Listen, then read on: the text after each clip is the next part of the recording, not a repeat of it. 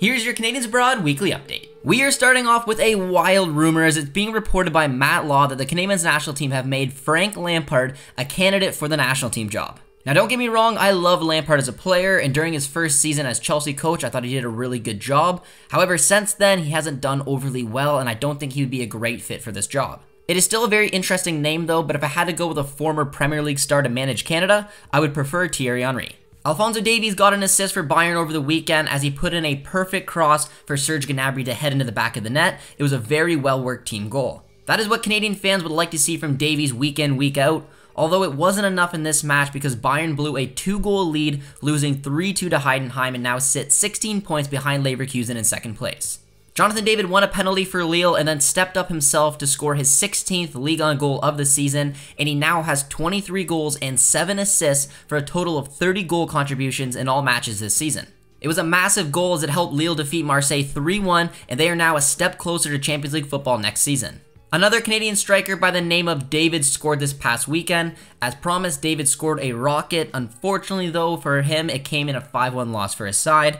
There was a lot of rumors surrounding David this past transfer window, so it is great to see him continue his goal-scoring form. Kyle Larin started for Mallorca in the Copa del Rey final as he looked to become the very first Canadian to ever win the competition. Larin lasted 62 minutes as the match ended 1-1 and had to be decided in penalties, where Athletic Club won 4-2 to win the competition for the first time in 40 years. Absolute heartbreak for Larin and Mallorca, but they put up a fantastic fight.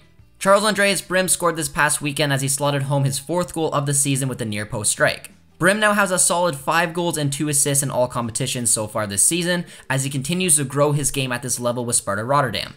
Theo Bair scored a highlight reel goal, helping Motherwell pick up all 3 points in a 3-2 win. That goal pretty much sums up his confidence at the moment, as you see his strength, composure, and great finishing ability. Bair is now up to 13 goals and 4 assists this season, and he sits tied in 4th place in the league scoring race. Huge news for Canadian youngster Kevon Tavernier, who is on trial at AS Monaco. Get French Football News officially broke the story, but I did hear whispers of this rumor about a week ago, but now it's confirmed. Tavernier has played 2 matches so far with the reserve side against Manchester United's academy and Strasbourg's academy, scoring in the latter, and from what I have been told, he has been very impressive. This could be an ideal landing spot to develop his game even further.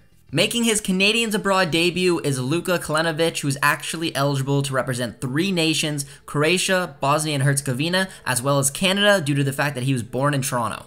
Luka plays in the top flight in Czechia for Slovan Liberec and is on fire recently as he has scored 3 goals in the past 2 matches during a 3-1 win and a 4-1 win for his side. He has 7 goals so far this season and sits just outside the top 10 in the scoring race. He's really starting to find his feet right now, and it's great to see another Canadian doing well in Europe.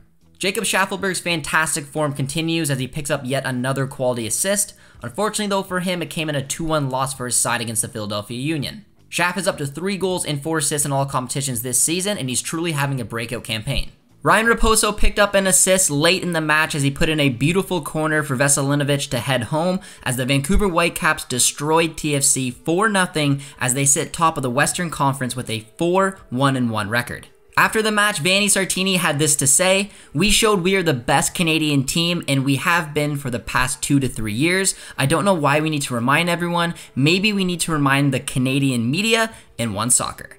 Shots fired, but Vanni, I agree. Kenny Olawasi's strong start to his MLS career continues as he scored the late equalizer for Minnesota United in a 1-1 draw against RSL. Olawasi already has 2 goals and 2 assists in just 6 appearances, all of which came off the bench. He has played less than 150 minutes so far, quietly becoming one of the best super subs in MLS this season.